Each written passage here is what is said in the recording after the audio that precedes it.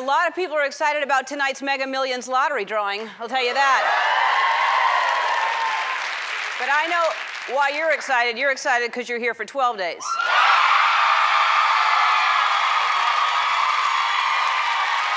That's right.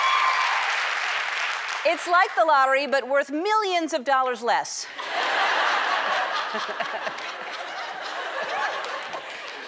Tonight's Mega Millions is up to $590 million. To put that in perspective, it's $590 million. Think how many lottery tickets you could buy if you win. That'd be amazing.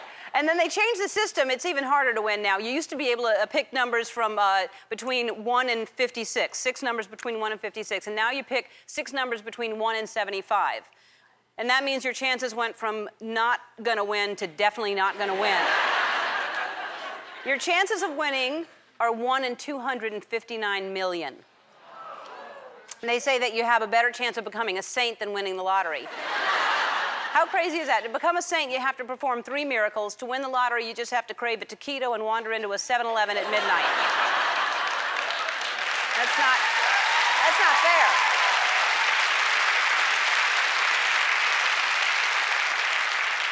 But even with those odds, people still play, and then they have different strategies that they think is going to help them win. They play their children's birthdays, or they go to the good 7-Eleven. I don't know how they figure out which the good, what that is. Maybe it's the one where the bathroom door locks. I don't know.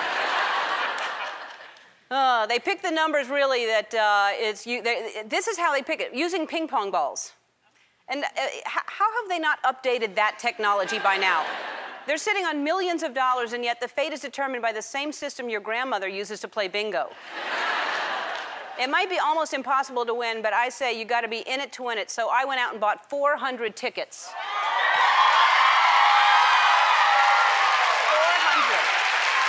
Yeah. Yeah.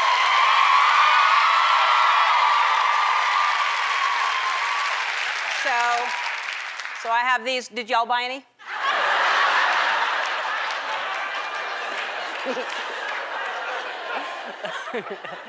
No, I got you something. I got a taquitos. Y'all can share one taquito.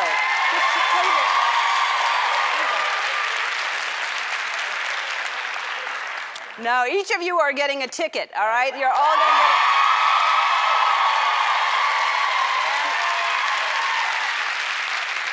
I hope you win, and if you do, all I ask is that you nominate me for sainthood. That's all I want.